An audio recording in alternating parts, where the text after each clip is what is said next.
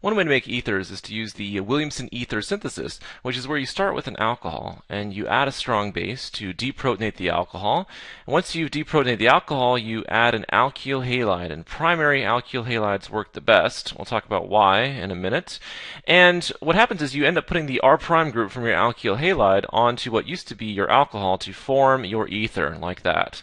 So let's look at the mechanism for the Williamson ether synthesis, where you start with your alcohol. We know that alcohols can function as weak acids. So if you react an alcohol with a strong base, something like sodium hydride, right? So we know that the hydride portion of the molecule is going to function as a strong base. This lone pair of electrons is going to take that proton, which is going to kick these electrons off onto the oxygen. So if we're drawing the product of that acid-base reaction, we now have an oxygen with 3 lone pairs of electrons around it, giving it a -1 formal charge. And we call that an alk oxide anion, which would interact with the positively charged sodium ion floating around, right? So there's some electrostatic or ionic interaction between those opposite charges. And here's where you introduce your alkyl halide. So if we draw our alkyl halide, it would look like this. Right? And we know that there's an electronegativity difference between our halogen and our carbon, where our halogen is going to be partially negative and our carbon is going to be partially positive. Partially positive carbon means that that carbon wants electrons. It's going to function as an electrophile in the next step of the mechanism, and a lone pair of electrons in the oxygen is going to function as a nucleophile. So opposite charges attract. Lone pair of electrons on our nucleophile are going to attack our electrophile, our carbon. At the same time, the electrons in the bond between the carbon and the halogen are going to kick off onto the halogen like that. So this is an SN2 type mechanism, right? So this is an SN2 type mechanism, which is why a primary alkyl halide will work the best, because that has the decreased steric hindrance, right, compared to other alkyl halides. So what will happen is, after the nucleophilic attack, we're going to attach our oxygen to our carbon like that, and we form our ether. So if we wanted to, we could just rewrite our ether like this, right, to show it as we added on an R prime group like that. Let's look at an example of the Williamson ether synthesis. So if I start with a molecule over here on the left, and it's kind of an interesting looking molecule. It's called beta naphthol. And so beta naphthol has 2 rings together like this, and then there's an OH coming off of one of the rings like that. So that's beta naphthol. And in the first part, we're going to add potassium hydroxide. So in the first step, potassium hydroxide as our base. Now, potassium hydroxide is not as strong of a base as sodium hydride is. But in this case, it's okay to use a little bit weaker base. So the lone pair of electrons on the hydroxide, right, going to take that proton, leaving these electrons behind on the oxygen.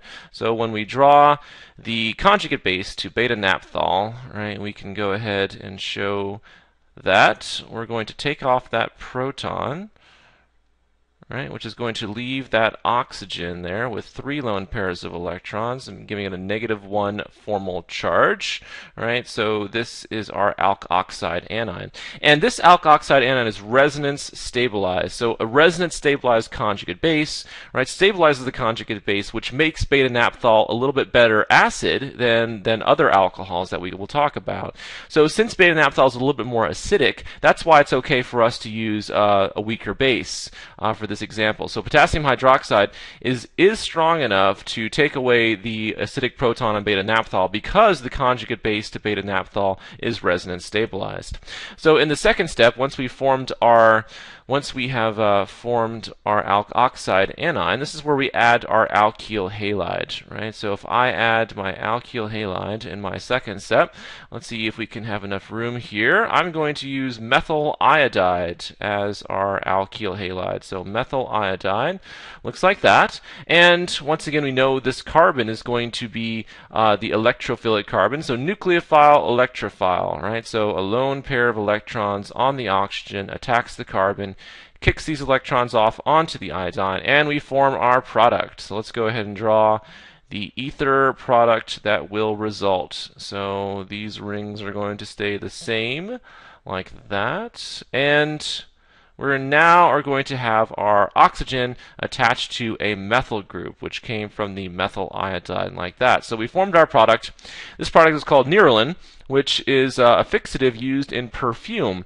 So this has an interesting smell to it. So if you ever get a chance to do this Williamson ether synthesis, it's just interesting to see what Nerolin smells like, what it looks like, and to think about it as being a component of some perfumes. Let's think about synthesizing an ether. So if you were given a problem where the question says something like, okay, here is the ether that you want to synthesize, what would you need in order to do so? So you need to think about, okay, there's my ether, and I'm going to make it from some other things over here. And if I analyze the alkyl groups attached to my ether, right, I have a methyl group over here, and this would be like a cyclohexyl group over here. And one of those two groups I'm going to use for my alkyl halide. You want to use the group that's the least sterically hindered, since it's an SN2 type mechanism. So you want to go with the methyl group, right? So in your second step, you would need to add something like methyl iodide, right? That's the least sterically hindered. So that's going to improve your yield on this reaction.